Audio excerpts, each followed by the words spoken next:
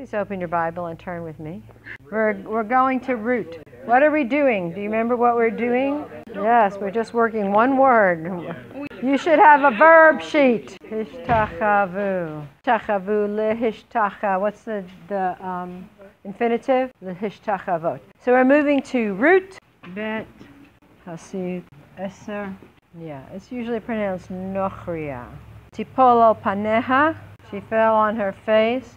And here is tishtachu. So this looks a bit like something we already saw. Who is this conjugated for? Right, Ruth is the one doing it, right? Who is she with? Boaz. Okay, they're having lunch. Or he's going to invite her to lunch. This is how you get invited to lunch. You fall on your face and you bow down. Tishtachu. So we saw a form that was similar to this. What did we say this is? This is third person, feminine, singular. Perfect. Third person, feminine, singular, imperfect. Okay? We had another one that ended in u. That was the third person, imperfect. What was that? Yishtachu. Do you remember where we found it? It was the first one we looked at. Abraham, when the three visitors come. So she's falling on her face. She bowed down. Arza, groundward. Vatomer elav, said to him, Madua matzati chen be'enecha. Why have I found favor in your sight? Lehakireni, that you even take notice of me. Va'anochi nochria, I am a foreigner. Mizmor, memhe, pasuk. Let's look up the pasuk. What is it about? It's about the king, and what about the king? The king's wedding, that's right. This is the king's wedding psalm. Pasuk, famous, right? Yitav. I think maybe we have never had this. Ta'av. This is the root. Taf, Aleph, Vav. And it means to desire. You know where you see it? They wanted the quail, right? They were desiring the quail, and they ate it, and it came out their nose. And then they died, I think. The people died. There was something where they were desiring something, and they died. And they named the place Kivrot, Kivrot Hata'ava. The graves of the desiring. The king desires what? Your beauty. Yafeh. Hihu Adonayich. He is your Lord. V'hishtachavi. What form is this? Feminine? Singular? You. It's not perfect. It's a command form. So the command form will have the yud at the end. It is, listen, it's got a command form ending. But what is this hey is confusing at the beginning because it's a hitpa'el. So it looks like the beginning of a past tense. But what happens in the hitpa'el in the command form is that you get a hey. Malachim bet. Perak hey. Pasuk achadesrei. So this is the story of Naaman. He was a leper, and remember what happened? He got healed after his pride moment. He went down to Jordan and dipped himself, and he was healed. And so then he comes back.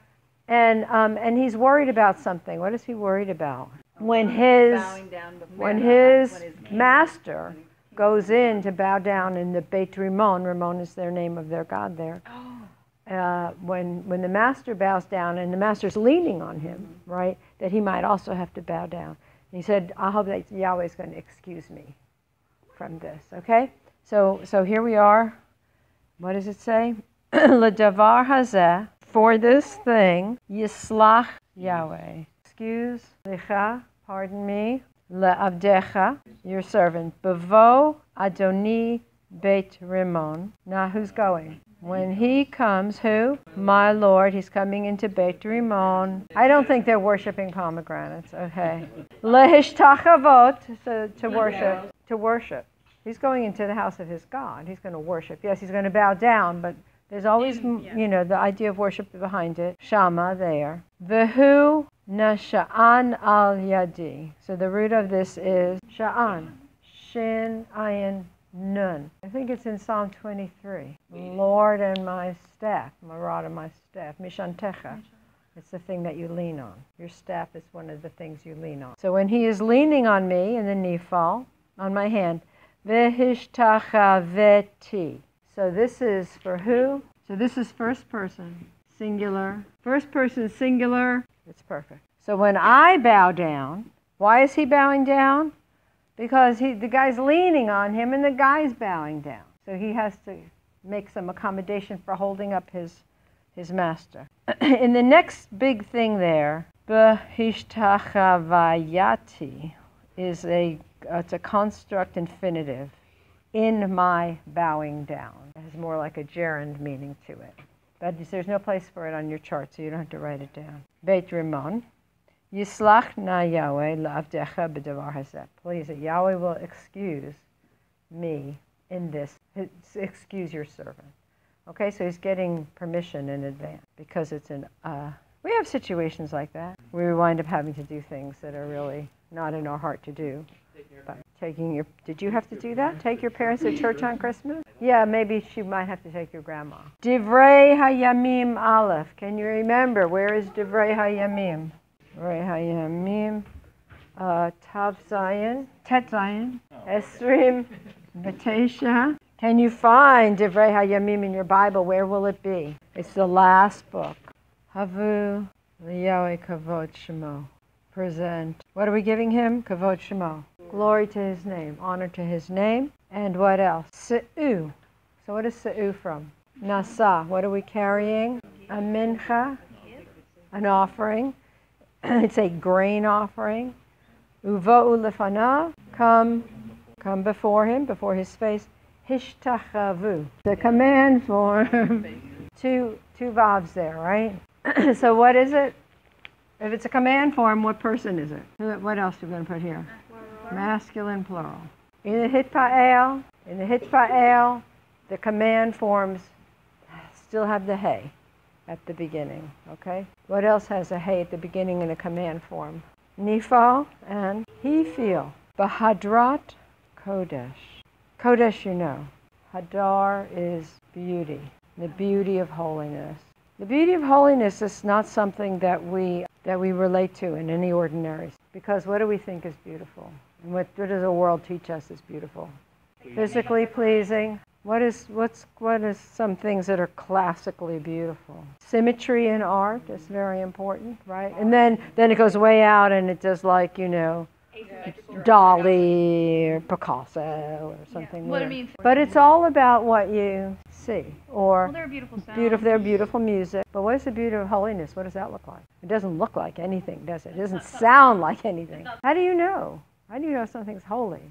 And do you appreciate that it's beautiful? Holy is beautiful. Well, God is holy, that's right. Subjective. By the fact that he created it, does that make it beautiful?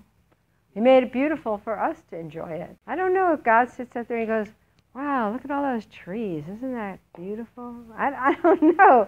But we can look at it. We can look and say, wow, those trees are beautiful. He says it was good, but good, I don't know, is good beautiful? Holiness, it's hard to get your mind around. It's hard to express verbally.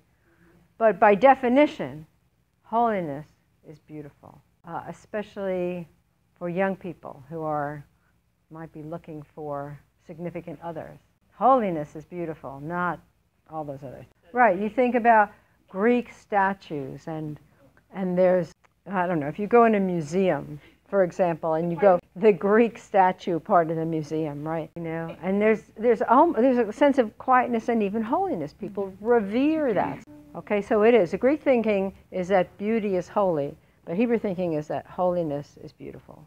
We are in Divrei Hayamim Bet, Lamed Bet.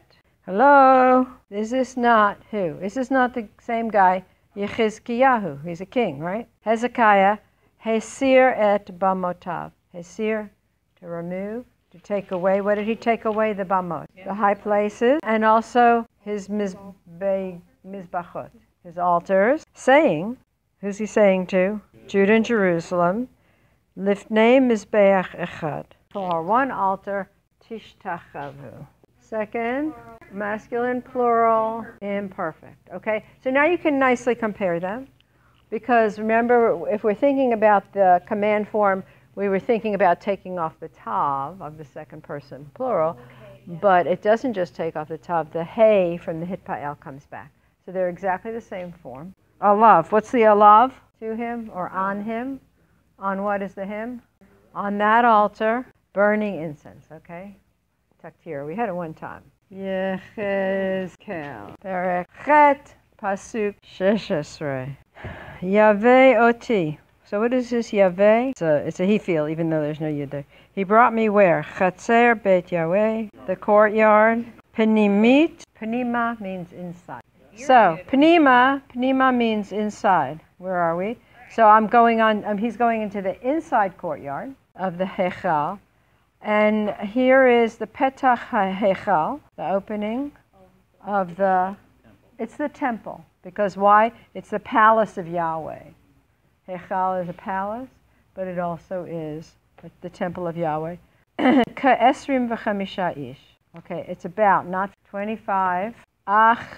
Achoreihem. Their back. It's not the normal word for your physical back.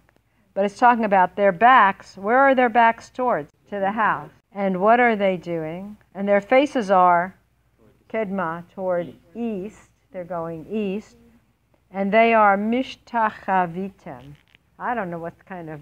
it's got a mem in it, right? It should be some kind of participle. But I don't know what is the tem doing there. But the mem tells you it's a participle. And what are they worshiping? Eastward to the sun. That is why their back is to the temple.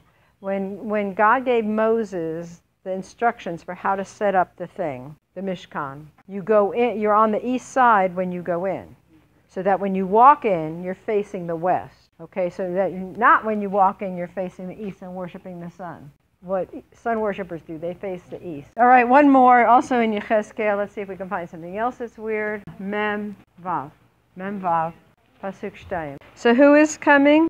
The prince. Okay, so this is talking about the millennial temple. Okay, here comes the prince, and he's coming derech ulam, the road of the porch, the ulam. We were just talking about it. And the sha'ar michutz. What's outside? The gateway is outside. Va'amad al mezuzat hasha'ar, on the doorpost. Okay, so we call the little box a mezuzah, but it's not. The box is not a mezuzah. The doorpost is the mezuzah. It's where we put the box, is where the word comes from. Okay, he's going to stand there in the gate, and the Kohanim are going to do his olah. They're going to help him do his burnt offering, because that's the job of the priest, right, is to take care of the burnt offering. And also a different kind of offering, his peace offerings, and hishtachava. It's the perfect form, right? It's third person, masculine singular perfect. But it's reversed because it's and. He will worship al hamiftan is the door jamb, the threshold. That's the correct word. The threshold of the sha'ar, of the gate. V'yatzaha shahar, and he's going to go out the gate. Lo yisager. It will not be shut. What binyan is it? Nifal. Yisager. Nifal will be closed. It will not be closed at Erev until the evening. Let's finish the psalm because we just have a few verses. Romemu. Exalt Yahweh Eloheinu. V'hishtachavu. What form is it? It's a command form. It's a plural, second person plural command form. Worship. Hadom Raglav is his footstool. Kadosh Hu. Listen, you can only worship at his footstool because the rest of him is somewhere we don't even know what. But his feet come here. His feet come into the Holy of Holies, right? That's the footstool. All right, verse 6. Moshe, Aharon. What is the Kohanav? Whose priest? His priest. And who else? Samuel. B'korei are amongst the callers of his name, Karim El Yahweh, calling to him, V'hu Ya'anem. He answers them. Yafi, 7. What's Amud? The thing that is standing. The pillar of the cloud, good. And what are they doing? They're guarding. Testimonies. And Chok Natan Lamo. He gave them a law. Yahweh Eloheinu, Ata Anitem. Ani. What's Ani? Poor. He humbled them. And El Noseh Hayita. So this Noseh has to do with carrying of the burden of sin. In other words, he forgives them.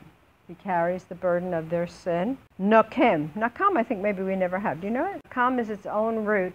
It means vengeance. He's also going to take vengeance for their Deeds. These deeds are not particularly good deeds. We're going to sing the last verse. Romemu Adonai Eloheinu v'hishtachavu lehakodsho. Romemu Adonai Eloheinu v'hishtachavu lehakodsho. Ki kadosh Adonai Eloheinu romemu. Ki kadosh Adonai Eloheinu romemu. Yofi ma'od. Thank you so much.